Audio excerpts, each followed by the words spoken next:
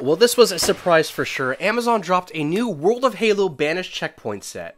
So this is a brand new set to us. It comes with a new Spartan, CQB, and then the Brute Warrior, which we previously have from the UNSC Armory set. So I believe this randomly went live on Wednesday, August 24th. It could have been Thursday, one of those 2 days. But the price is $29.99. I'll have the link in the description below if you want to purchase this. Something I want to point out to the back of the packaging, all these figures that are featured are from Series 4.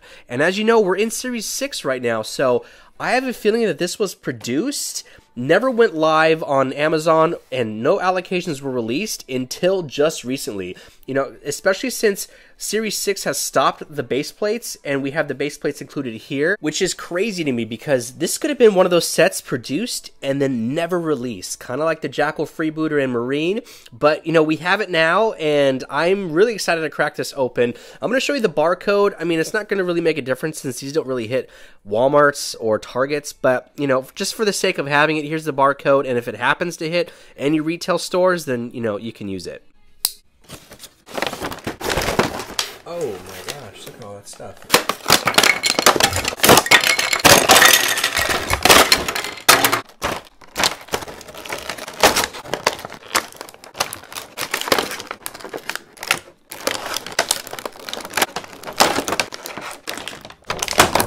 Okay, this is insane. I took everything out of the packaging. There's no way it was going to fit on my little turntable. But we have 27 individual pieces in this checkpoint for only $30. This set comes with the gravity hammer, shock rifle, the Ravager, an energy sword, commando rifle, pulse carbine, and a needler. 2 roadblock barricades, 10 base plates, 2 fusion coils, the scrap cannon, banished weapons rack, and of course our 2 figures. These right here stand at a $20 value, which means the remaining 10 is included with all these accessories, which for in the world we're living in right now is an amazing value. So I'd like to start with the weapons cache or the weapons locker. So there's 2 pieces, you can just connect them, they slide right together. And with what we've seen with our UNSC weapons locker, there are individual pinholes so you can place all the weapons throughout this weapons cache. So this looks freaking awesome. So you can place any weapon on there as long as it has a pin to be placed in the pinhole. The only one that you're going to have issues with in this set is going to be the Ravager, and that's just because it's a bigger, bulkier weapon. And then all the rest of the weapons that don't have a pinhole, I just decided to place next to it. And here's just a quick 360 of what this entire rack looks like. There's a lot of value within this just alone. I feel like if we had just the 2 figures, the weapons rack and just the weapons, I mean, I think that's worth the $30 price point as it is. Here are the 2 barricades that come with this set. So I reviewed these very briefly on my UNSC Armory set. There's no articulation to them. They're just an awesome world building piece, you know, to really fill the gaps within your scene. And we have our fusion coils, which have already been released within our UNSC Checkpoint and UNSC Armory set. So this is the gravity hammer that comes in this set, and I wanted to do a quick comparison of a previous one, so you can see the differences between the 2. They're going to be the same size and scale, but the one on the right is like a more blued steel, like black blue, with darker wash and weathering, and the one on the left is just definitely a lot lighter. I mean, I like them both. I would say I like the blued steel one a little bit more, and then the one on the left is definitely a lot heavier. It just seems more solid at the head of the hammer, whereas this one is maybe more, a little bit lighter and hollow. It doesn't make a difference, just something that I noticed, and you won't really be able to tell until you have them both in hand. And that just leaves us with the scrap cannon. There's 2 pieces, connect them, and it's basically on a swivel, and you can spin it all the way around. The sculpt to this weapon is fantastic. The only thing I think it's missing is just some paint applications and definitely a good weathering job, but if you apply a black wash to this, I think it'll look really good. And this is really cool because once you combine the 2 pieces, you can have the Brute operating the turret, and it just looks really awesome, very intimidating looking. Spartan CQB is the latest one to our collection and the only Spartan so far to be rocking that orange paint color.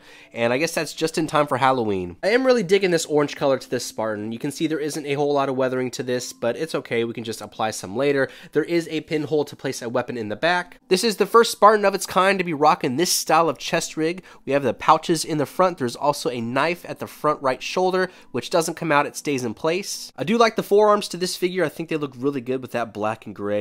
You can see there isn't a big bulky shoulder piece, so you know we're going to get a good range of motion from the shoulders. And the legs are pretty standard from what we've seen with our previous Spartans. At this point, I think y'all should know how the articulation is going to go, but we're going to do it anyways. Shoulders can go up about this high, and then it is on a hinge and swivel, so we can spin that, as well as the forearm. And we have a good break here at the bicep, and it is not that that great. It is under 90, but you know, I've seen people cut on the inside of this forearm to give it a greater range of motion, so that can be fixed. The wrists are going to have the same type of articulation, and we can spin them around. Torso has the ball joint. We can spin this all the way around.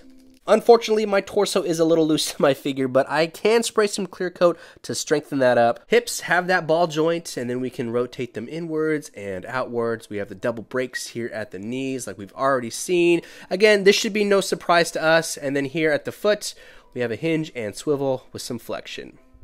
Next is the Brute Warrior. Now, I have already reviewed this figure in an earlier video when I did my collection room tour and all that, so we'll do it again very briefly for those of y'all that have not seen it. One of the issues people had with this figure is that the joints were super tight and stuck, so they ended up snapping the feet off the figure, and this doesn't seem to be the case with this batch of figures, or at least that I have anyways. The joints seem fine, and you know, it doesn't seem like they're going to snap off.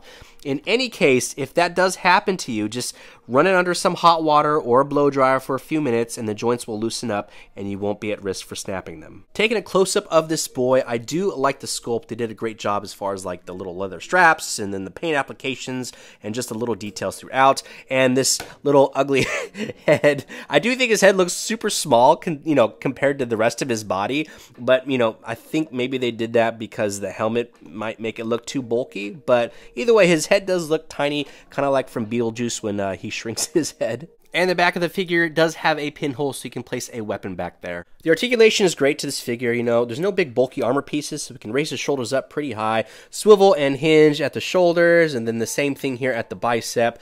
This is one of the more better constructed brutes that we have. It's definitely my favorite. It just feels sturdier and just really well constructed, and I don't have any loose joints on this figure at all. Bicep is a little under 90 degrees. We have the hinge and swivel at the wrist. Torso's on a ball joint, but we can only go from side to side. We have our ball joints at the hips, so we can rotate them inwards and outwards. Again, we have our double brakes at the knees. This is my favorite part of the figure just because there's a lot of range of motion with that. And then at the ankles, you can hear the clicking. These are great, and then we can spin those. I think we can spin them all the way around. You just have to kind of maneuver it around. Yep, just like so. And then the neck is on a hinge. We can flex it forward, and then we can spin the head all the way around. Okay, my final thoughts on this set. Price point $29.99, and you're getting a whole lot of stuff for $29.99 and one new figure. So there's a few things to take into account. This does seem like it was supposed to be released when Series 4 came out based on the illustrations that are at the back of the packaging, which explains why we still have base plates in this set, since Series 6 has no base plates except for the skirmisher. Now, if this set was released alongside Series 6, I would say we don't need these base plates any longer, but since it was supposed to be released back then it makes sense why they're in the set. Moving forward, I think if they were supposed to release any new sets like this, we should take out a few of those extra items like the base plates and maybe a few extra weapons and really focus the attention on the figures itself, making sure each and every single joint is stiff and tight, and then maybe some extra paint applications as far as weathering goes throughout the body. With that being said, we're already in Series 6 and there are noticeable differences in quality compared from Series 6 to our previous waves. So I'd like to see them continue to invest in the figures, making them the best they absolutely possibly can be. And if that means taking out all the base plates from future packs like this and weapons to improve the quality of the figures, I'm all for it. I'm even okay paying $1 or $2 extra for one single World of Halo figure if that means it's the best it absolutely possibly can be. But that is it. I hope you enjoyed this video. I hope it was helpful for you. Be sure to follow me on Instagram. I posted this on my story the second it went live, as well as the ODST Drop Pod. So make sure you follow me so you don't miss out on any new things that drop. I'm also going to be doing toy photography and other toy videos. Be sure to like and subscribe. It is free, and I will see y'all in the next video.